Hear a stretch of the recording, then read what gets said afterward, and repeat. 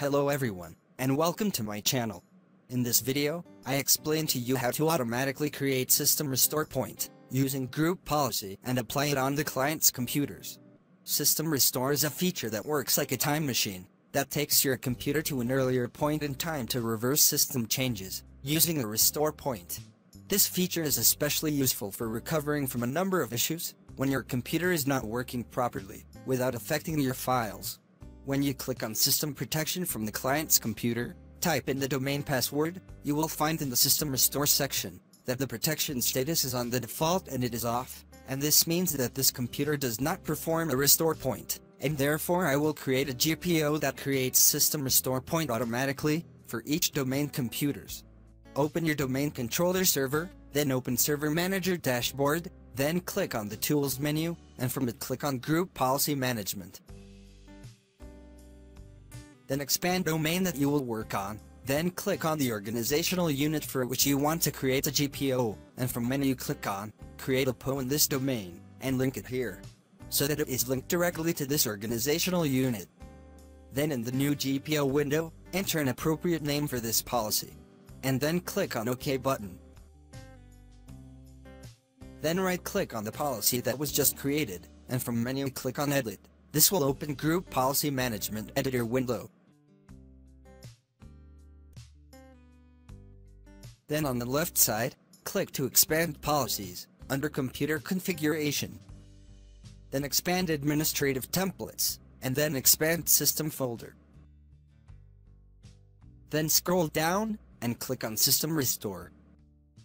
Then go to the other side of the available policies. Double-click on the Turn Off Configuration policy.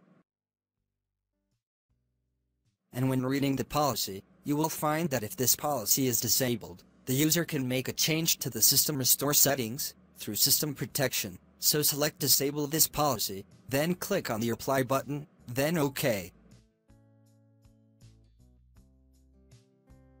Then double-click on Turn Off System Restore policy. And when reading the policy, you will find that if this policy is disabled, the user can perform a System Restore, and he can also configure the System Restore settings through System Protection. So select Disable this policy, then click on Apply button, then OK. After that, I will configure the policy responsible for making Restore Point automatic. Go to the left side again, and expand Windows components. Then scroll down and expand the Microsoft Defender Antivirus folder, and then click on the Scan folder. After that, go to the other side of the available policies, and find the Create a System Restore Point policy, and double-click it to open it.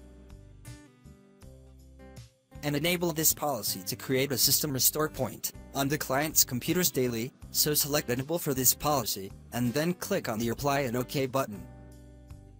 And you can now close all open windows, and of course the GPO that I created, I linked it to the organizational unit called Test.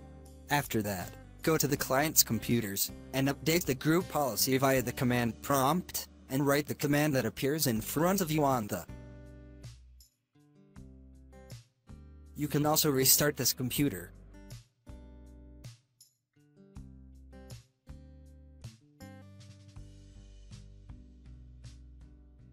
After restarting the computer, open System Protection to make sure that the policy is applied to this computer.